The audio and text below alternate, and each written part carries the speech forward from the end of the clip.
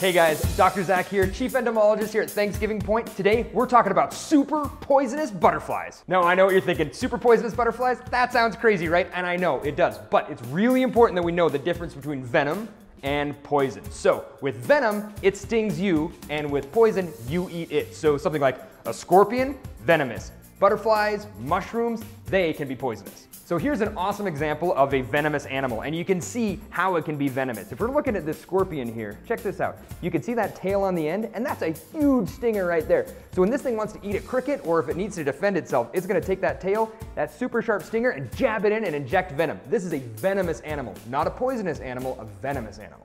Now this butterfly, on the other hand, is not venomous. This is poisonous. So with poison, you have to eat it to get sick. And this is a zebra longwing butterfly. This is a super poisonous butterfly. Its body is filled with cyanide. And if you ate enough of these, you would get really, really sick. And they're poisonous enough that if a bird eats it, it'll get sick, it'll remember what it looks like, and it's not going back for more. Now, when these guys hatch out of their eggs, they're actually not poisonous. And the way these things get poison is by eating the plants. Now, butterflies only lay their eggs on a very specific plant, like monarch butterflies lay their eggs on milkweed. Milkweed is a very poisonous plant. Those monarch caterpillars gobble up the milkweed, getting more and more poisonous as they grow, and by the time they turn into an adult butterfly, they are super poisonous, all because of all those toxins that they've carried over from being a caterpillar. These guys are a little bit different, and then they'll actually become more poisonous as adults by collecting poisonous foods and continuing to become more poisonous as adults.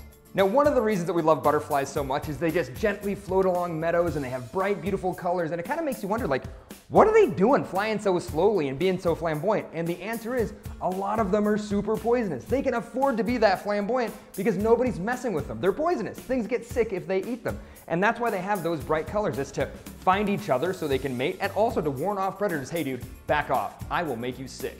Now, not all butterflies are poisonous, so if you're not poisonous, you do not want to be seen. You cannot afford to be so flamboyant. So, like this giant owl butterfly here, this guy is not poisonous and instead is using camouflage to not be seen.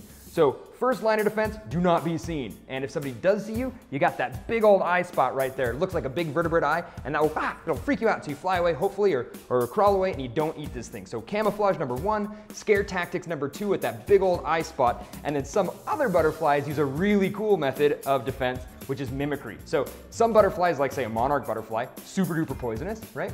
If a bird eats that thing, it'll actually remember it so much that if it even sees an image of a monarch butterfly, it'll vomit just upon sight of a monarch butterfly.